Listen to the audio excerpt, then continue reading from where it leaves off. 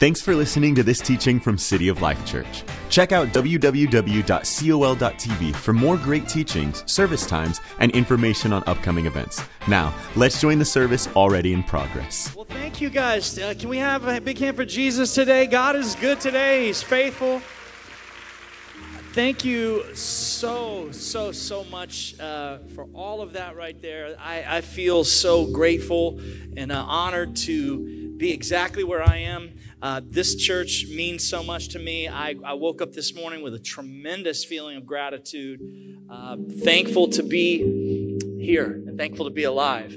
I did 50 push-ups in a row this morning. And on my 50th push-up, I was trying to do one for every year of gratitude. And on my 50th one, I got up and I almost died. And then after it was over with, a thought came to my mind. And here's the thought that came to my mind. People ask me all the time, and they've been asking me for a while about my 50th birthday. Do I feel different? And honestly, I don't. I have not felt different until today. And this morning when I woke up, I was trying to think about what the difference was in the way I feel about the Lord. And I would say it's this. I woke up, I didn't think about this. It's just really what the Holy Spirit was saying in me. Every other year of my life, I kind of get up and I think, how can I do more? Or like, what else can I try? What else? How can I make a bigger impact? How can I do this? How can I do that? And I really woke up today thinking, how can I do less? And I know that sounds strange, but what John said, when John said, I must decrease, that he can increase. It started making sense to me more than ever. What that actually means is that when I do less, he can do more through me.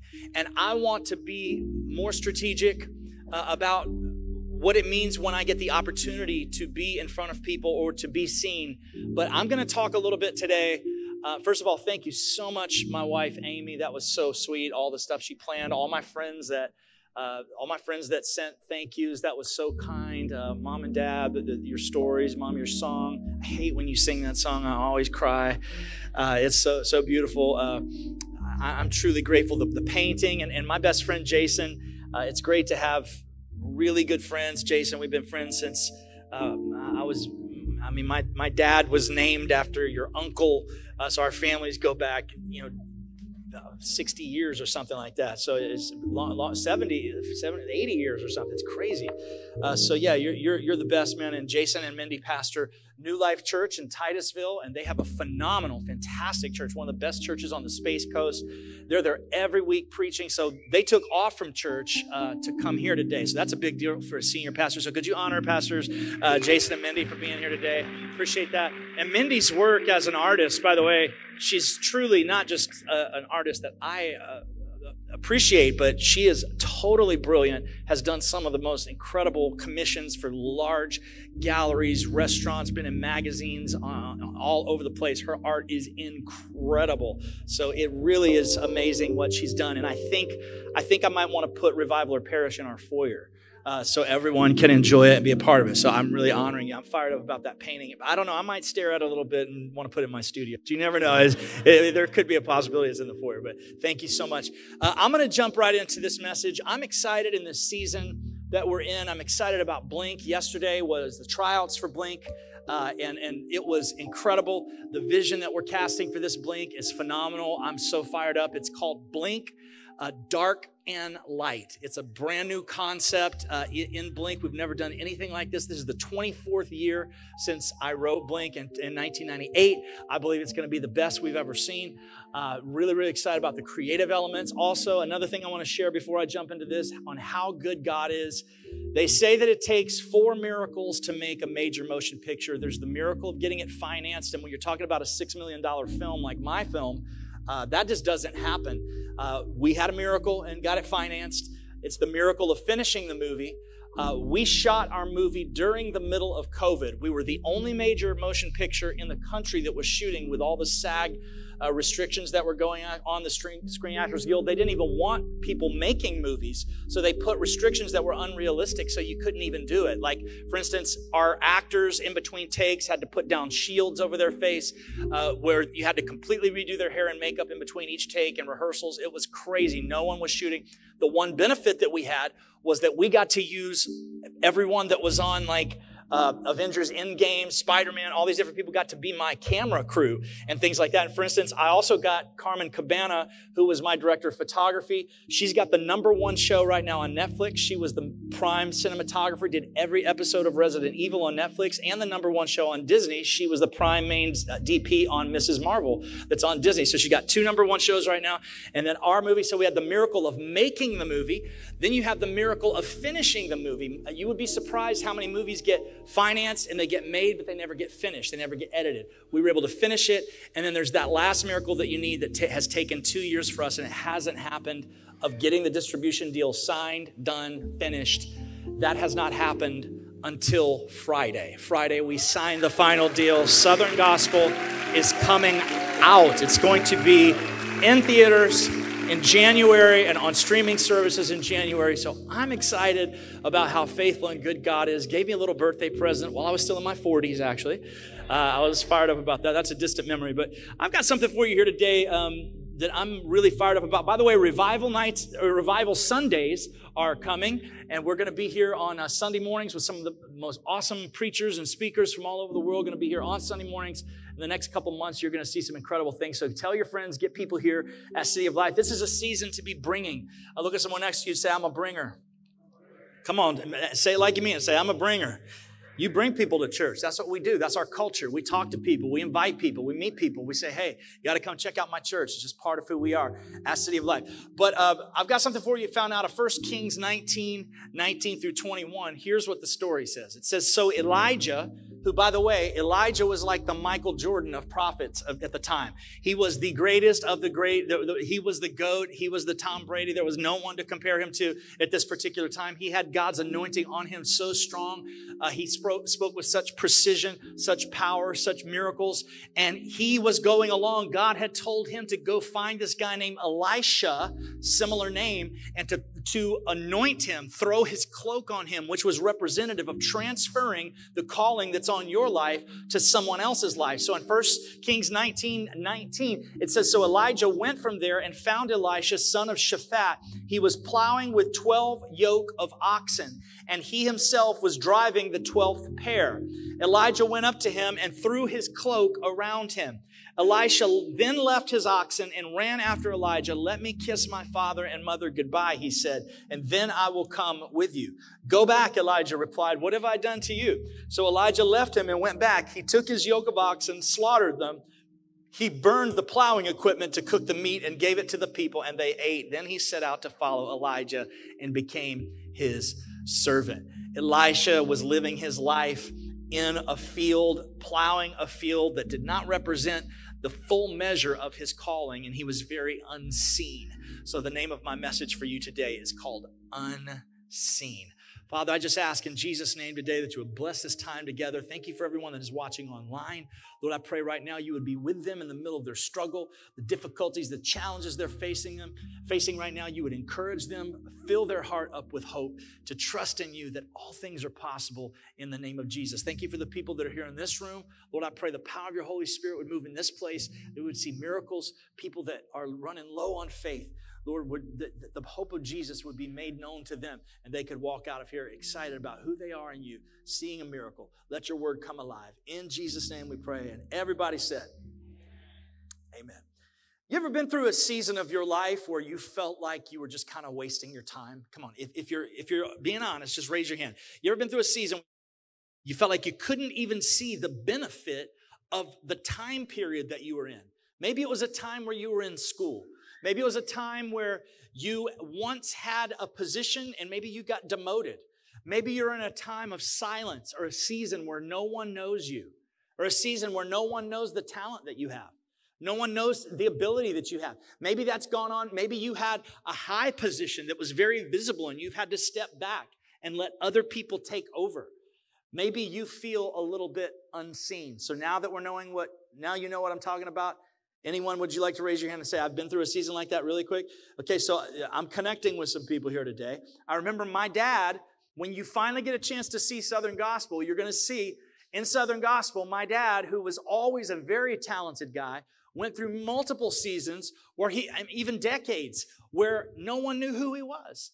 He had to get whatever job he could get to just pay the bills to start his church and have the dream that he and mom had of starting a church someday. So they played in nightclubs for a while, played music. They grew up in church, and when they got kicked out of the organization that they grew up, because my dad would not preach a particular kind of doctrine that they wanted him to preach that said you couldn't make any mistakes. He said, that's not true. You do make mistakes, but Jesus is there for us and he forgives us. They said, no, you don't make any mistakes. He said, well, I can't preach that. They said, well, you're done. And he was out. So he had to find his own way.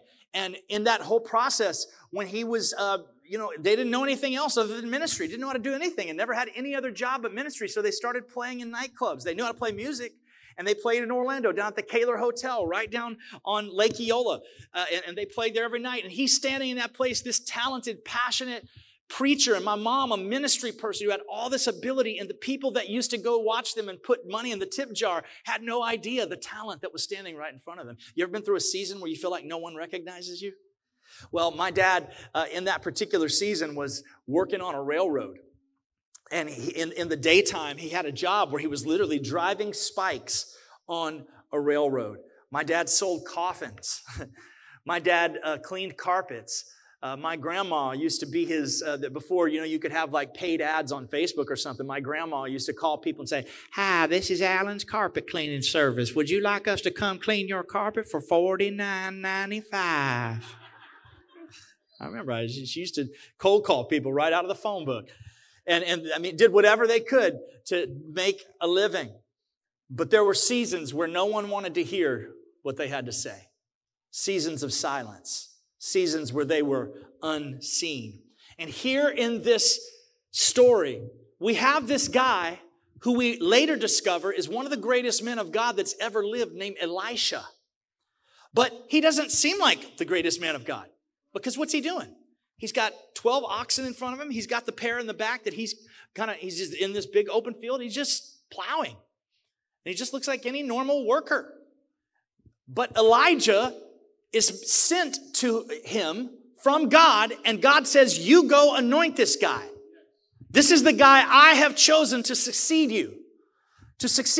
And he is going to have the anointing that you have. And he's going to take it to a completely different level. So he finds him in the middle of his work. Can I tell you something? Never judge somebody's destiny by the size of the field that they're currently in. You don't judge a person's destiny by the size of the field they're in. I believe that there are world changers sitting in this room right now that if you looked at them, you wouldn't know it right now. Why? Because God's working on them in the unseen place. God's working on them in the quiet place. You have to be willing to go through seasons where nobody knows who you are so God can build character in you. Did you know that Jeff Bezos, when he was young, flipped burgers at McDonald's? What if someone would have written him off? One of the richest men in the world now, Amazon, but one day flipping burgers. Did you know that Obama served ice cream? Did you know that Oprah worked at a grocery store? Did you know that Pope Francis, the Pope, was a bouncer at a club? That's kind of hot right there, ain't it? I love that. You can't ever write somebody off and say, oh, that guy's a bouncer in a club. Who would believe? Well, be careful, he's going to be the Pope someday. Yeah, right. Come on, guys. God never starts with finished products. God always finds flawed, broken people. And why doesn't he start with finished products? If he started with a finished product, he wouldn't get any of the glory. Because everyone would look at that person and say, well, obviously he can use them. They're the best looking, they're the smartest, they're the brightest. And just God doesn't get the glory. But he loves starting from someone that no one would ever suspect it would be them. So he can get the glory. He loves finding broke down, messed up, worn out people that he can call out of where they are. And he can put his hand on them and call them somewhere new. So in this story, Elijah is in a field, and you know what he's doing? He's being faithful. I don't know what your field looks like right now, but I know that it might not be very interesting to you. It might not seem very exciting to you. You might be given some tasks and some measures that you feel like are below you. Think of the spiritual insight that Elisha needed to have to follow Elijah and to absorb all of that stuff and to be able to effectively discern he had to be a brilliant guy. He had to be a very intuitive kind of person to be able to process that kind of information and be a conduit for the Holy Spirit to move through. So someone that is that talented, that's just sitting around with, staring at the rear end of animals that are dumber than him. You say, Pastor Jeff, I can relate at my job. I mean, that's just the way it works. But you have to be a pretty faithful person to have this level of ability, but to say, I'm just going to be faithful over what you've assigned me to. A lot of people say, well, God just hasn't spoke to me. Well, I would just suggest for you to do the last thing he did speak to you. And to keep doing it and keep doing it and keep doing it and keep doing it and keep doing it and don't stop. And then if you can't figure anything else out, just be faithful. Just read your word. Just pray. Just be kind. Just honor God. Just let the light of Jesus show through you in the little things. You say, well, he's only assigned me to clean an area at my job. That's all I do. I just clean this area. You make it the cleanest area that anyone has ever seen. You let the glory of God be seen in everything your hands touch. You make sure that everything that your name is attached to. Can you hear me today? Can somebody just listen to me? You make sure everything that your name is attached to is fantastic. Make sure that everything that has your name on it is exemplary. It shines. Why? The Bible says we don't work for men, we work for God. When people see something I've done, the last thing I want them to say is, oh, here's another thing from Jeff. Nothing is labeled right. Nothing is, he just throws it out there. It's half-hearted. It's not great work. And he's probably got potential to do stuff, but he never no, I want people to look at the stuff that I do and say, I can't believe you did this. How did you do this? This is amazing. Did you write this? Did you work on this? Who played on this? Who did that? That's the effect that I want to have. And it may not be the greatest in the world, but I want it to be the greatest that I can do. Why? Because I want to be faithful in the field that God has given me. We complain about the size of our platforms. Why would God ever give you a bigger platform if you haven't filled the platform he's already given you? I'm sorry, if you're driving around an old beater car and you got French fries in between your seat and you ain't cleaned your rims in about 6 months, please don't think to yourself that if you ever drove a brand new Mercedes that you wouldn't have French fries, because you got French fries in that thing too. You're going to have dirty rims in that car too. If whatever you have on a small level, you can almost guarantee you're going to have that on a big level if you ever get the opportunity. So why not come on, somebody should clap at that today. I think so. Why not take the opportunity? Look at 4 people around you, say, crush it at the level you are right now.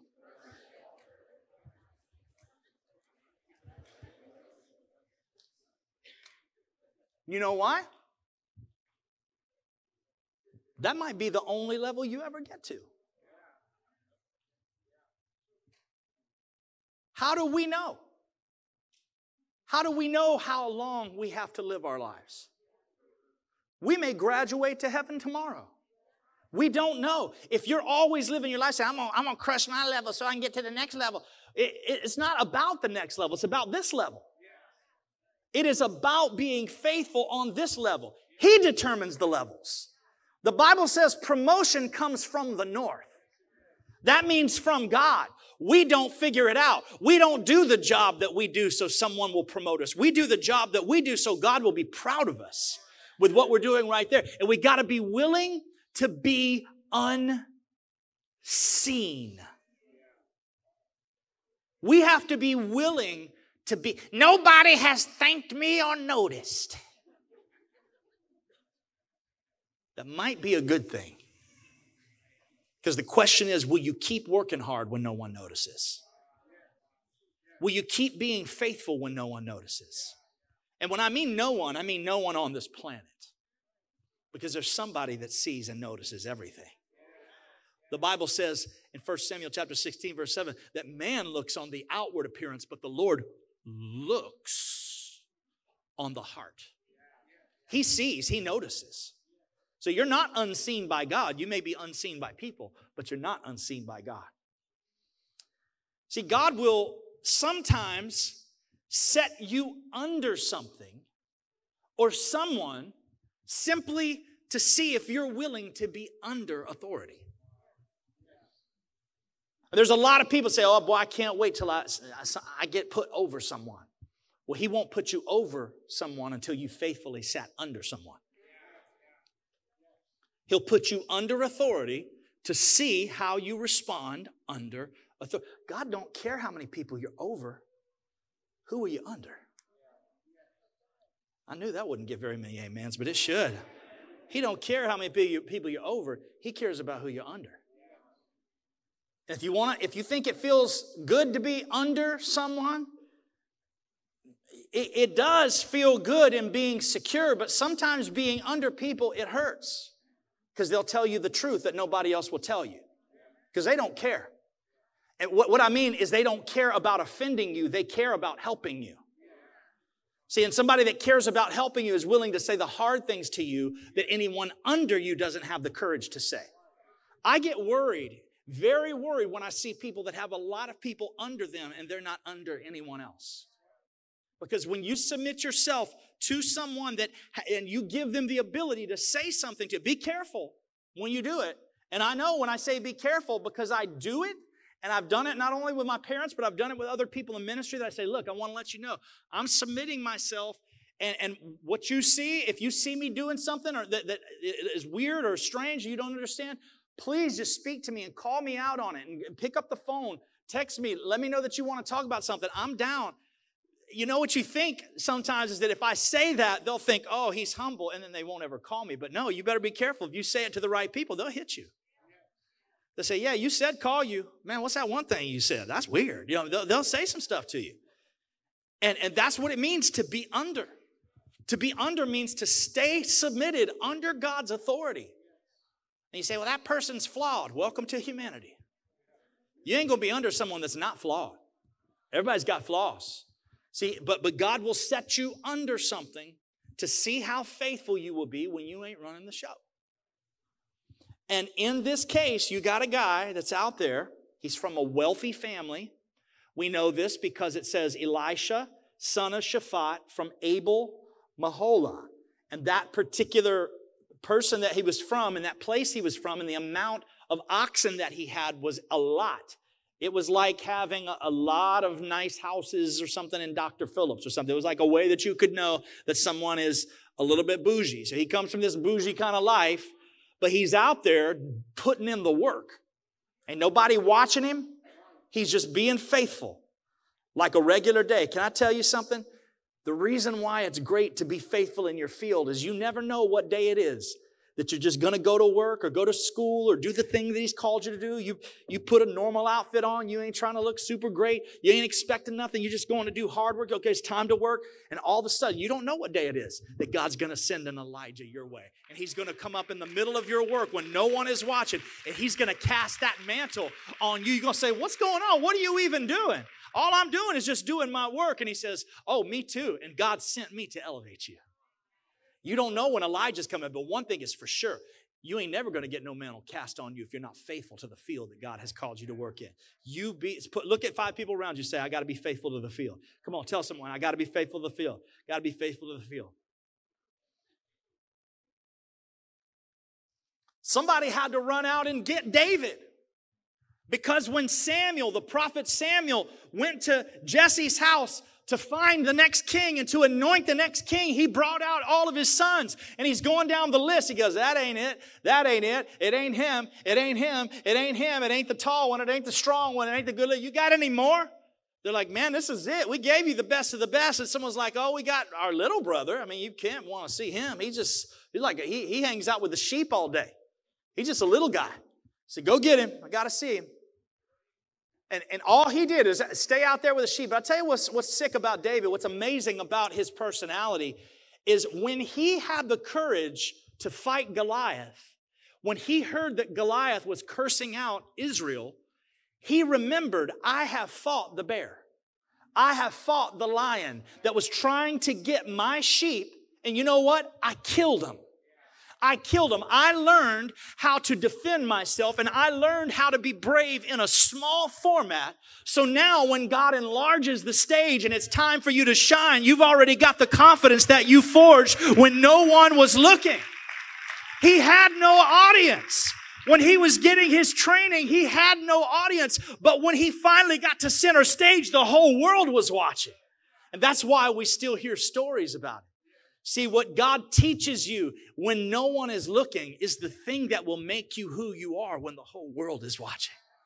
Why do you think Jesus, after great miracles, used to immediately retreat to go pray alone by himself? He would get in silence and in solitude. Everyone's like, "Ooh, Jesus fed the 5,000. Oh, that's the best fish I ever had. Oh, how did you do it? You make it taste so good, Jesus." And like Jesus is like, "I'm out. I got to go." They're like, "No, hang out at the after party. We just getting started." He's like, I'm out. Y'all, you have the after party. I got to go spend time with my Father. Why? Because I got to go remind myself of who I actually am. Because if I start hearing all these things that I've done, I may miss the point of everything. I am who I am because I want to lift him up. I am who I am because of the things he's told me when I'm alone. I am who I am because of the character I've built, because of the way I use the word in my day-to-day life. What happened to Jesus when he was in the wilderness? Everything the devil threw at him, he came back with the word. He said, "Turn these stones into bread." He said, "Man shall not live by bread alone, but by every word that proceeds from the mouth of God." He started breaking off the word. Everything the devil said, he came back with scripture. Why? He learned all that by himself when no one was watching. He was unseen. It's okay to be unseen. Maybe you're getting older and you're in a season of your life where your kids are gone.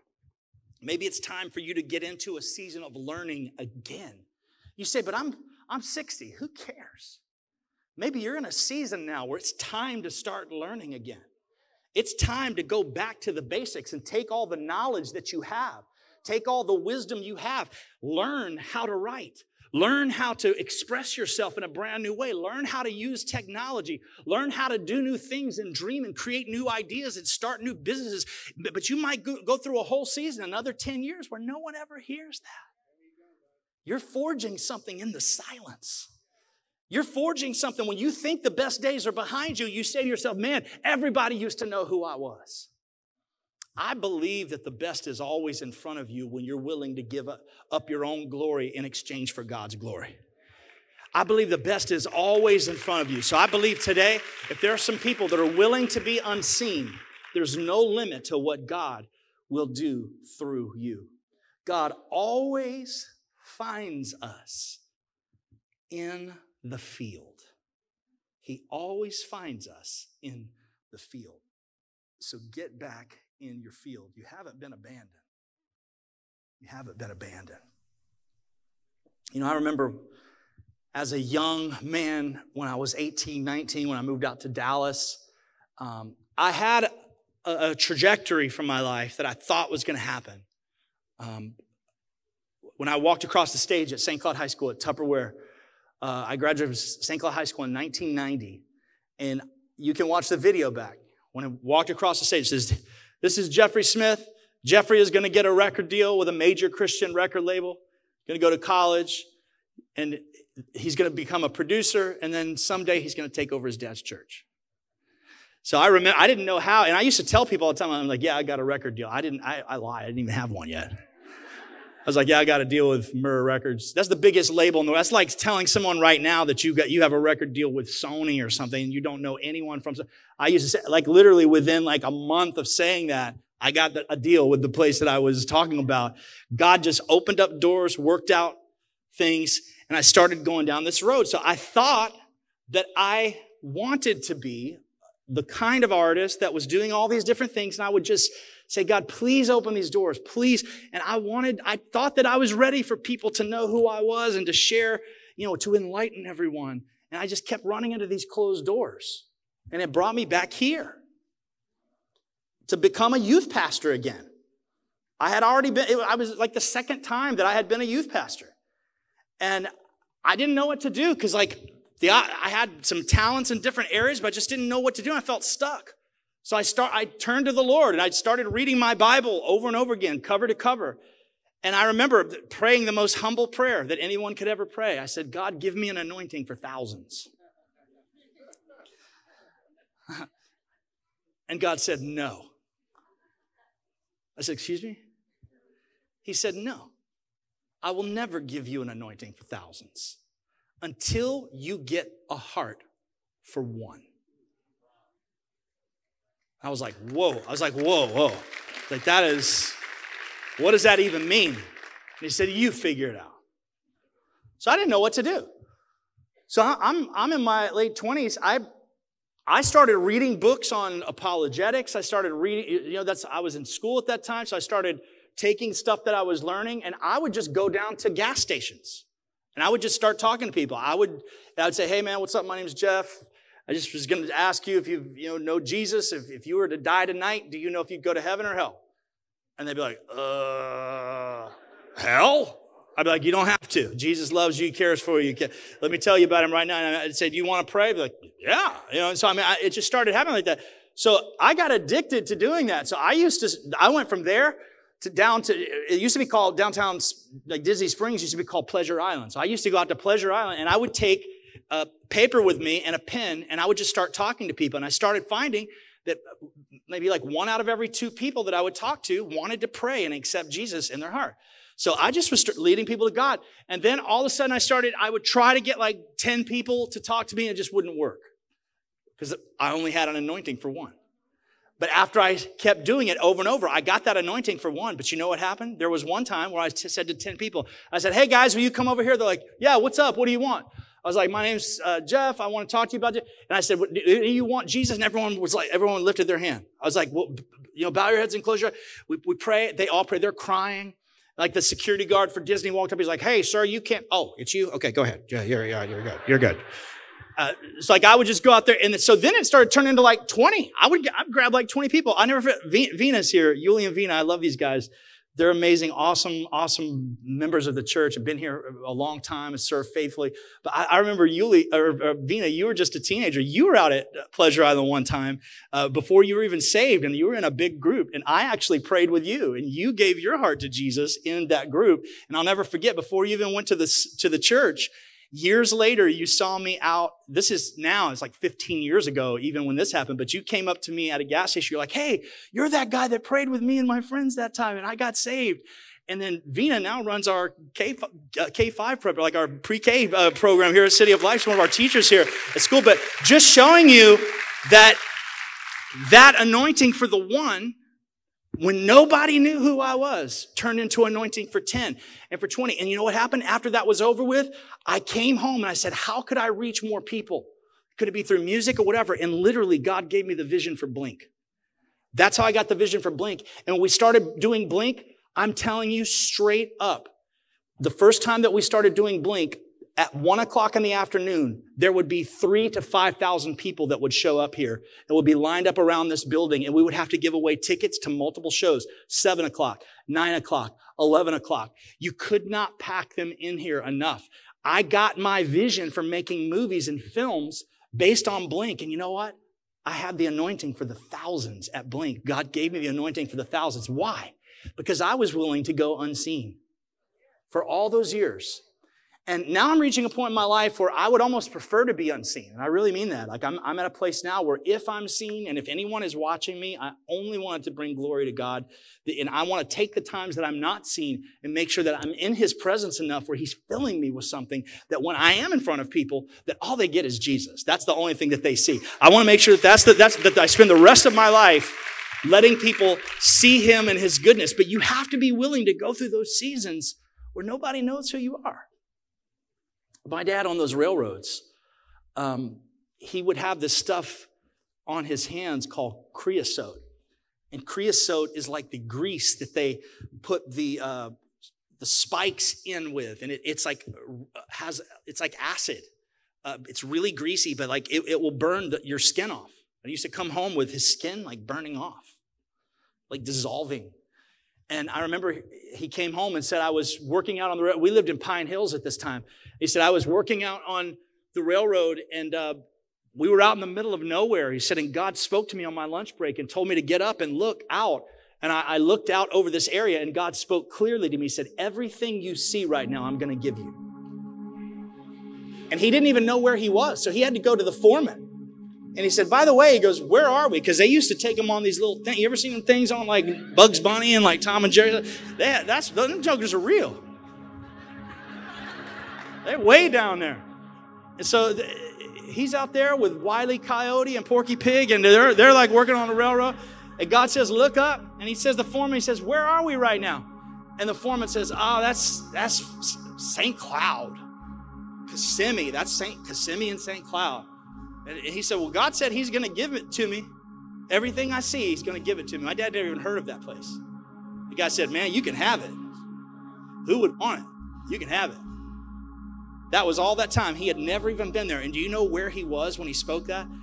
Right if you get off 417 on Narcoossee Road in Lake Nona, that railroad track that's right there, that's the exact spot that my dad was the moment. He was looking toward the St. Cloud, Kissimmee area.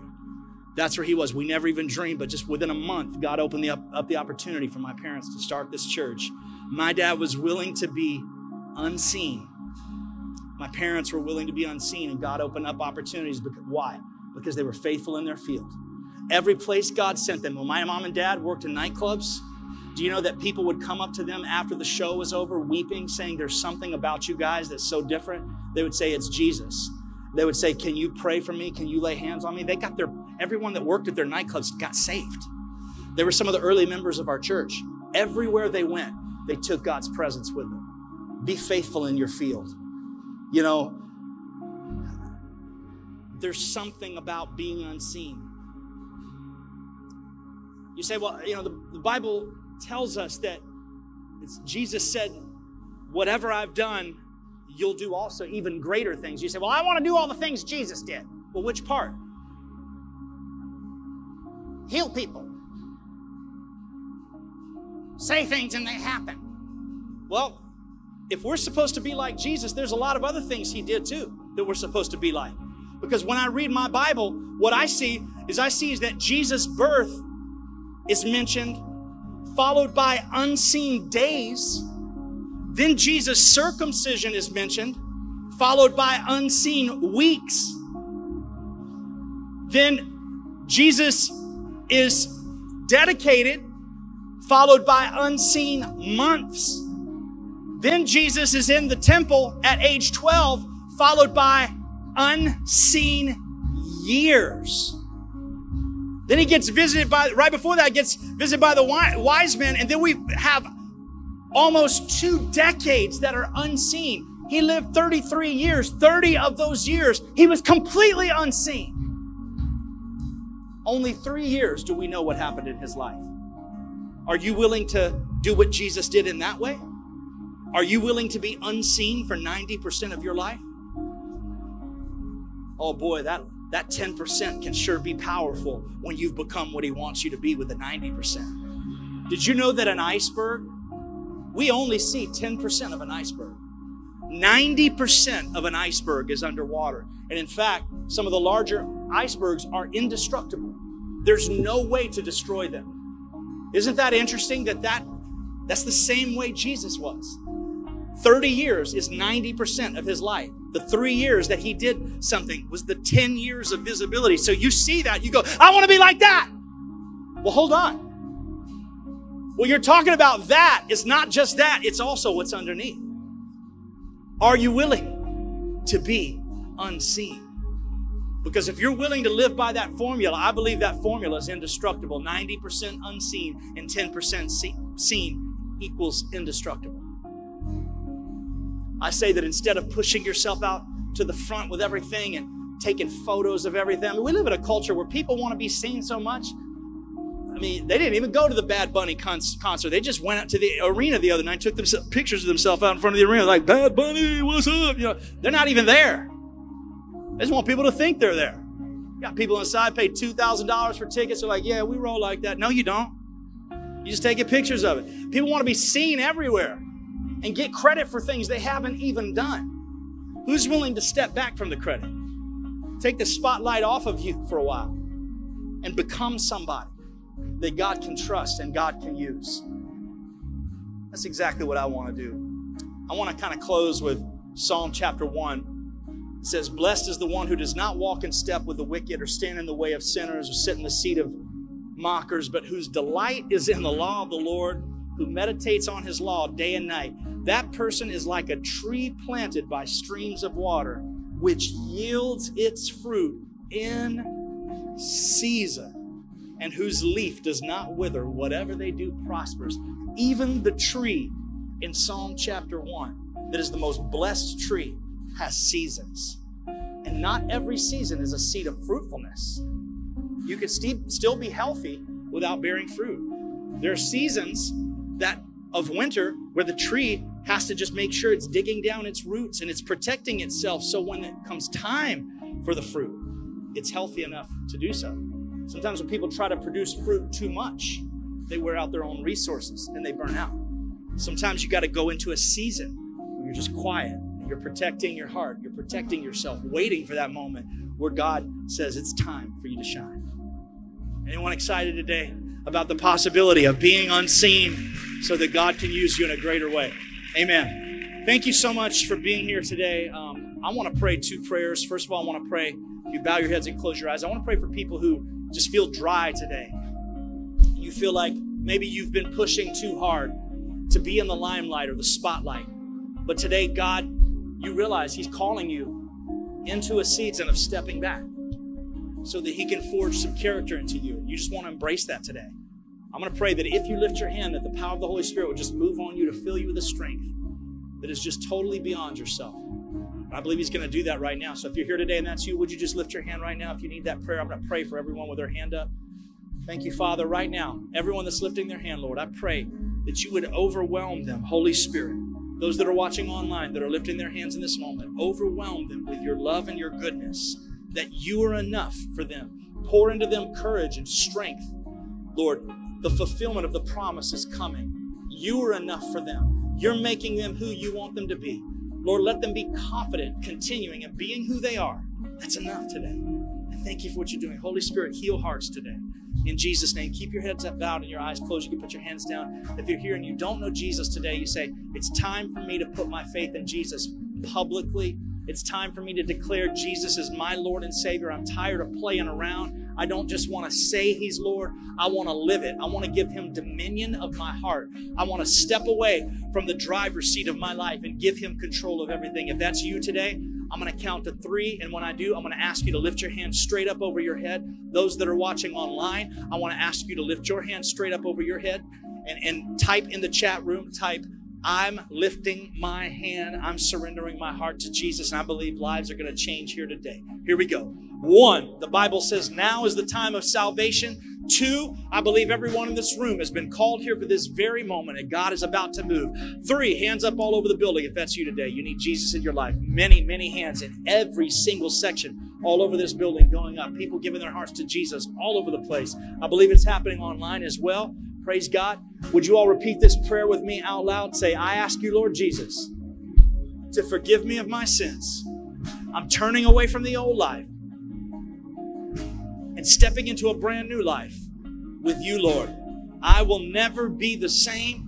Give me the faith to trust in you when the spotlight is not on me. I know that you're watching, and I just want to be faithful in my field so you can get the glory. In Jesus' name, amen. This concludes the teaching.